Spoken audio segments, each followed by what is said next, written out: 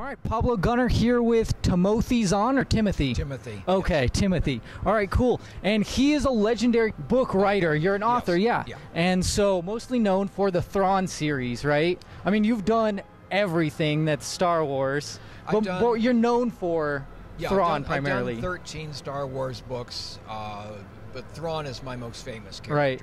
And so there's the books. The books are out. I've actually been listening to the audiobook, which is phenomenal. I have the comics. I've read the comics, and they're superb. Thank you. And we've seen Thrawn in the Rebels show. Yes. So that's really cool, too. When are we going to get, like, a movie or his own show? That's entirely up to Lucasfilm. I'm not privy to any of those conversations. Everything you write in Star Wars is owned immediately by Lucasfilm, so there's no need to consult me or talk to me or anything like that. Okay. They don't even have to tell me something is happening. Right. With Rebels, they let me know about 8 months before the announcement that he was going to be in the show Rebels, but they were under no real obligation to do that. So Thrawn could show up at any time, and I wouldn't know until it happened. So how cool was that, seeing him on Rebels and knowing that your character is on Rebels, huh? Extremely cool, and they did a great job with him. Oh, absolutely. It's so perfect. I love it. Yeah. It's so, the crazy thing about Thrawn is it's so weird, like how he comes in and you're like, I don't know how to feel about this guy. And then you start rooting for him, and then they start going against Rebels, and you're like, I don't know if I should still be rooting for this guy.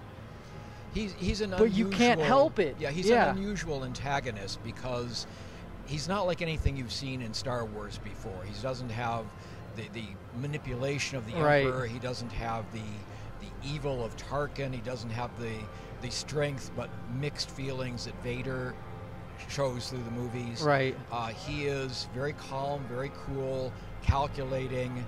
He's got his own agenda, which the reader can understand and sympathize with, even if they don't like his choice of allies. Right, and I think he does do right by his allies too, and that's what's really cool. Is you go like, he'll see them, someone's done them wrong, and then he'll find a way to correct that, and you're like, that was really cool. That's, so seeing those things, those great qualities about him, that he has this interesting honor code, is really fascinating. He leads by loyalty.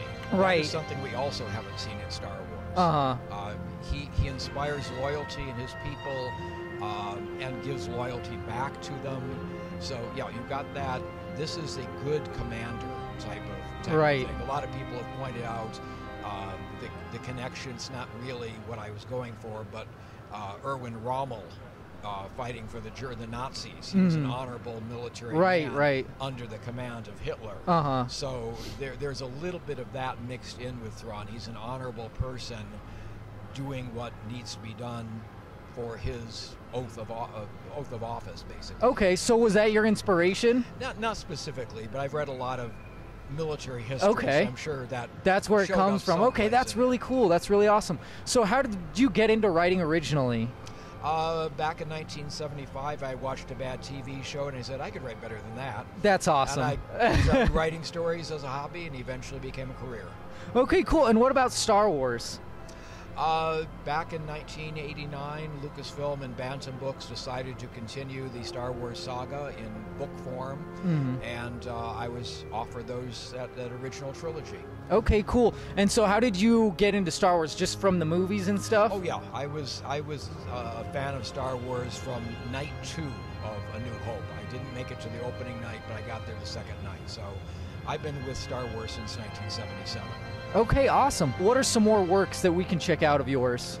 I've got a series going with David Weber set in his Honor Harrington universe. I've got just finished the third book of a trilogy called Sybil's War, about a girl who's taken to a giant spaceship to help put it back together and discovers things are not what they seem. I've got a couple other proposals kicking around with my agent to be pitched to various editors, and I've got other Star Wars proposals over at Del Rey Books. We'll see if they let me do anything. Okay, cool. Where can we check that stuff out?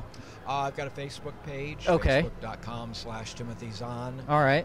That's a place to leave messages. I post book news, convention news, things of that sort. So whatever you're looking for, the notes section has convention schedule and such. So that's how to keep track of what I'm going to be doing. Okay, awesome. And so what kind of things do you nerd out about, or that are nerdy that you're into? My most recent fanboy moment was with Jared Padalecki of Supernatural. Okay. It turned out he was a fan of my books, and so an interviewer arranged for us to meet Oh, wow. at San Diego Comic Con. Nice. And we got to fanboy to each other. It was very cool. That's awesome. Okay, cool. All right, thank you very much. Appreciate it. No problem. Thanks for having me on.